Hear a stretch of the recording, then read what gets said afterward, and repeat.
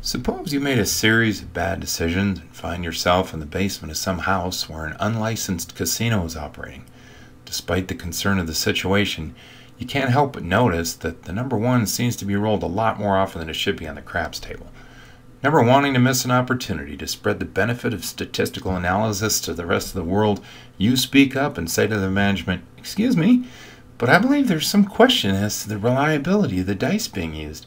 If it's alright with you, I'd like to interrupt the action to perform a z-test on the proportionate times a 1 is rolled." Naturally, these blokes who are running the casino respond, "Sure, we don't mind, do we, boys? That'd be splendid. Who's this kid think he is?" "Why, thank you.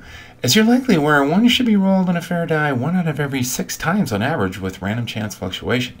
But I'm claiming the unknown population proportion of your questionable die exceeds the known population proportion of a fair die. Now, I'm going to begin the process by giving you the benefit of the doubt. I'm going to assume the null is true and that your proportion of 1s rolled equals that of a fair die. I plan to roll your die 60 times so that n times p is at least 10 expected successes, allowing me, of course, to use a normal distribution to represent the theoretical sampling distribution, the kinds of sample proportions produced due to random chance by a fair die. But let's roll the die 60 times, recording how often we get a 1. Here we go. Love the felt on your table, by the way. There's the last roll. So, after 60 rolls, we got a 1 16 times. Now, this is more than 25% of the time compared to the 16.7% proportion for a fair die. Our 1 sample's not behaving like a typical sample proportion should if your die is fair. I'd like the p-value now, so I'm going to reach into my coat pocket. Really slowly, though. Don't be alarmed. It's not a weapon. It's my TI-84 graphing calculator.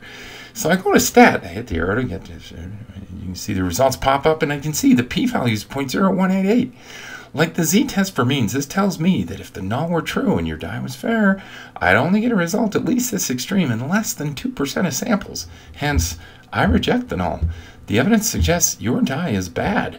A 1 comes up too frequently.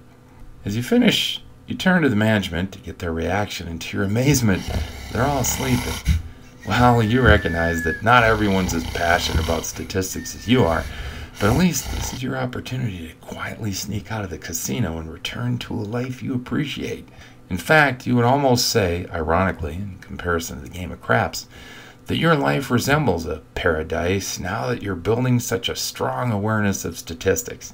You turn off your calculator, slip it back into your coat pocket, walk out the door just in time to witness the sunrise.